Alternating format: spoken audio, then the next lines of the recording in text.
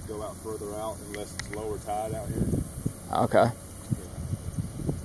Yeah, because the one we saw, like literally maybe like a mile down the road, was like twice the size of that one. Yeah, yeah. There was another one just before you turn by that little bird sanctuary. You saw the white birds. Uh-huh.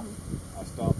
They just closed that thing off. They just drudged it out. Used to, you could drive back there, and there was an entry to an old plantation. You could walk all through there, and they can't get back there. Damn. Yeah, a lot's changed. Yeah, you said you've been coming here for a few years?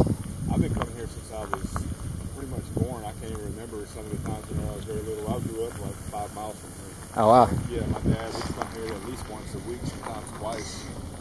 That's awesome. We did. I would love to have this. My uncle just retired from here. He was the mechanic for all the heavy machinery across the street where their maintenance is. Oh. That's so cool. Yeah, yes, that one there is a small one. But you don't think it's a baby? No. That one there looks like it's at least 4.5, 5, maybe even 6 feet long. Can't really see the tail. Yeah, I can't see the tail. No, that one there is probably at least 2 years old, 2 or 3 years old. Huh. But you can't really. The only way you can really tell is obviously you would have to tranquilize them, but you would have to. Oh, okay. Yeah. So other than that, there's no distinguishable marks between a male or a female. They both grow to the same size. Huh. Yeah. I was surprised to see her kind of come a little close at times. That lets you know sometimes they either expect food. Yeah. They won't attack you unless you either cornered them, or if you have gotten close to their young, or they're really hungry. See, that's what I figured. Really hungry, like that lady that just. You hear about the lady? Like Oh, the lady and her dog and whatever. Dog thing. Yeah. Now, obviously, it went after the dog, and she just got pulled under trying to save it. Exactly. But there has been one of that girl about 4 years ago down in South Florida that she was just taken in by, like, pulled in a community, like a golf course community, and it just seen her running by, and it was a very rare occurrence, but it was a big gator. I mean, it was like at least, I think they said upwards of 10 feet long. Yeah, because I was gonna say it's pretty rare that they attack humans, right? Like unless they're provoked. Yeah, they're not very aggressive in terms of us. They're really more or less more afraid of us. Yeah. But they are very protective of their young too.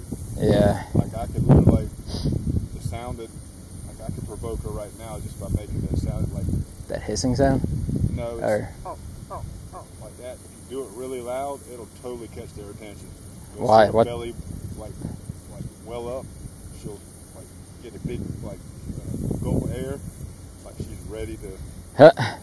What's that the sound of? Huh? What's that the sound of? That's the sound of the baby gator. Oh. Like they make that sound. It's kind of like a bullfrog. Oh, we heard that noise. Oh yeah. Yeah. That is a baby gator. Huh. Calling for mom. That's like their distress call. Oh, gotcha. So she hears that and she's like. I've got some GoPro footage of about a week ago. I was out at a lake not too far, and I was kind of fishing from an inner tube, which is kind of fun. Just an inner tube. And one came out and checked me out, and she was much smaller than her. And she got about from me to you. And I'm out there with no defense but my rod. And, I was just kind of feeling frisky, and I started doing that distress call. Oh God! I start bopping her in the head to keep her away from me. Yeah, I was like, that's a bad idea. So I kind of made it for sure and called it a day that day. Yeah, that's ballsy even for me. Like. Well, you guys enjoy. Hopefully, maybe you guys can catch low tide and get some really good shots. Yeah. Do you know what time that normally is around here? Or? It changes every day. Like yeah. It's not on. Like tides they fluctuate. They're not on 12-hour increments. Yeah. Roughly 12 plus a few minutes, so every day it's about 10 minutes longer. Okay. So probably around like 5-ish, around there.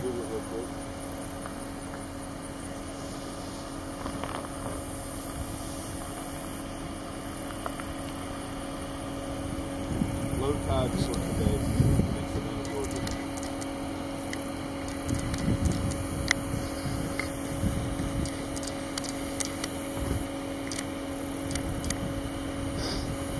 day. It comes in and out twice a day. So it's high tide at 1:15 today, and low will be about 8:15 later Sunday. 8:15. So if you want to catch tomorrow's low tide, I don't know how long y'all going to be in town, but it's kind of catching them. The lower tides are kind of in the cooler parts of the day, in the morning and the late evenings, right December. Sure. You catch a low tide in the high noon or like later parts, like 5 in the afternoon. That's good tide.